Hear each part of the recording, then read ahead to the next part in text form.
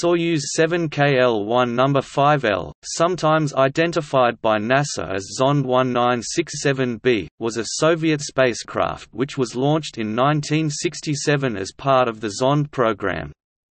It was a 5,390 kg (11,880 pounds) Soyuz 7K-L1 spacecraft, the second of 9 to be launched.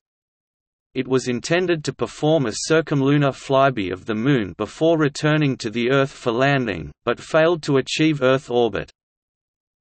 Soyuz 7K-L1 No.5L was launched at 19 hours 7 minutes and 59 seconds Coordinated Universal Time on the 22nd of November 1967 atop a Proton K-8K-78K carrier rocket with a Block D upper stage, flying from Site 81/24 at the Baikonur Cosmodrome.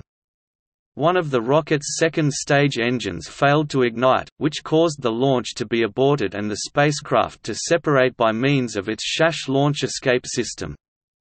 The descent module came down 285 kilometers (177 miles) downrange.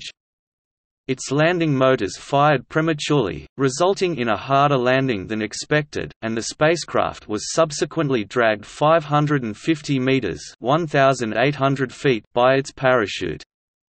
It was subsequently collected by a Mi-4 helicopter.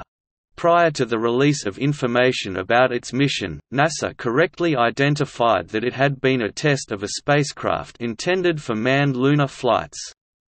However, they were unsure whether it was intended to reach the Moon itself.